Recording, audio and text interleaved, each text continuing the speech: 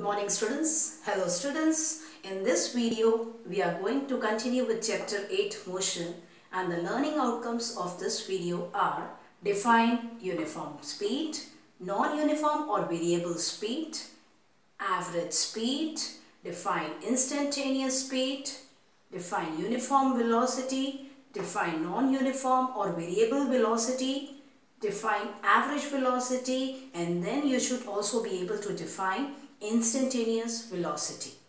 Although the learning outcomes of this video are very simple, but they are required in your 9th class syllabus. Just because they are simple, we cannot ignore them. I want to cover each and every topic which is directly or indirectly required for the better understanding of this chapter. Now let us see first, what is uniform speed?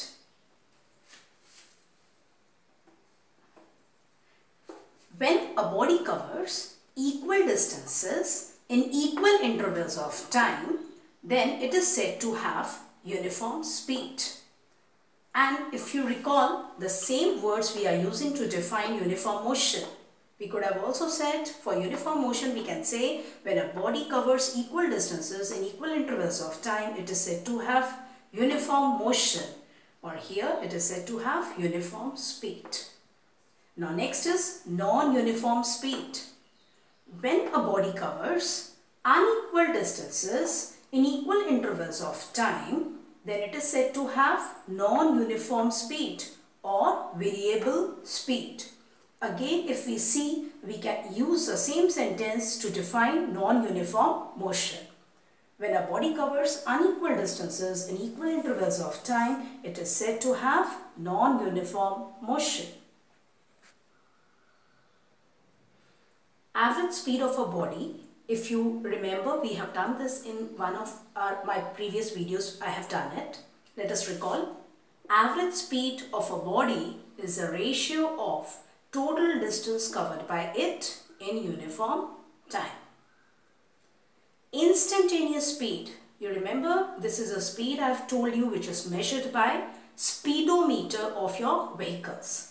Instantaneous speed of a body is its speed at any instant during the motion. And now, as you have understood what do you mean by uniform motion and non-uniform motion, and this also I have explained you in the previous videos. So you can easily say that during uniform motion, average speed value is equal to instantaneous speed.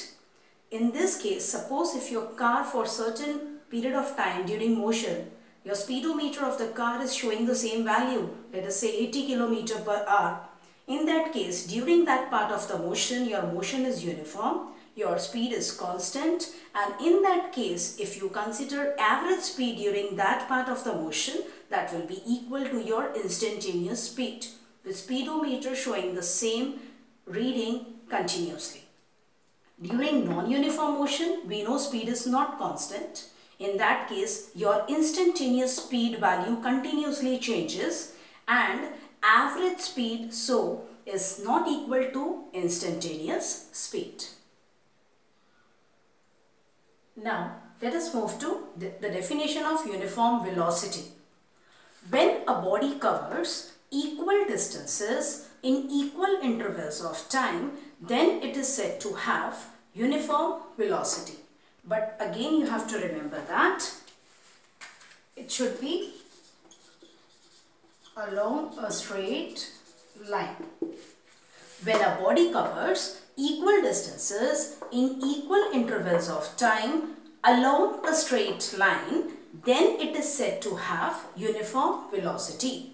And if you recall, this is the same definition that we use for uniform motion along a straight line. When a body covers equal distances in equal intervals of time along a straight line, then it is said to have uniform motion along a straight line. Now, non-uniform velocity or variable velocity. We know that velocity has two things, magnitude as well as direction. So, if any of these two things change or both of them change, then we can say that the motion of the body is having non-uniform velocity. It means the body is having non-uniform velocity. So it is not only that if magnitude changes or if direction changes or if both of them changes, any of this changes there, the body's velocity changes. Non-uniform velocity. When a body covers unequal distances in equal intervals of time along a straight line, then it is said to have non-uniform or variable velocity. Here I have used along a straight line because in this case we are considering that, assuming that in a 9th class syllabus the motion is generally taken along a straight line. It means according to this definition I am considering that the direction is not changing, only magnitude of velocity is changing. But you can remember that actually velocity can also change due to a change in its direction also. When a body, suppose if a car is moving straight, when a car is moving straight with the speed of 80 km per hour in a straight line, then also if the body changes the direction, if a car takes a turn, then also its velocity is non-uniform. Or if a car is changing its speed but keeping the direction same, then also it is said to have non-uniform velocity. And if you remember, these words we have used for the same definition of non-uniform motion along a straight line also. So we can say when a body covers unequal distances in equal intervals of time along a straight line, then it is said to have non-uniform velocity or variable velocity, or it is said to have non-uniform motion along a straight line. Average velocity is a ratio of total displacement covered by the body to the total time taken. Yes students, sorry, there was an error here. Average velocity is a ratio of total displacement covered by a body to the total time taken by it. Instantaneous velocity of a body is its velocity at any instant. The definitions are very simple and self-explanatory. Now let us see why it was required to define speed. Why the concept of speed was required initially. Now, actually speed tells us how fast or how slow a person or a body is moving. Now consider this case. Like in suppose 100-meter race, there are two persons who are participants of that race. If the first person takes time 10 seconds to complete the race and second person takes 20 seconds to complete the race, in this case we have assumed that the distance travelled by both the persons is same. So in this case, if I ask you who is faster, obviously distance is same, so you will say who has taken less time. First person has taken 10 seconds to travel this distance and second person has taken 20 seconds to travel the same distance. So easily you can answer that the first person is faster. Now let us consider the second case where there is no limitation of the distance travelled, but there is limit of time. Persons have to run for 10 seconds and travel some distance. Let us say the first person has travelled 100 meter in 10 seconds and the second person has travelled 150 meter in 10 seconds. Now in this case, time limit is fixed but the distances travelled depends upon different participants' efficiency.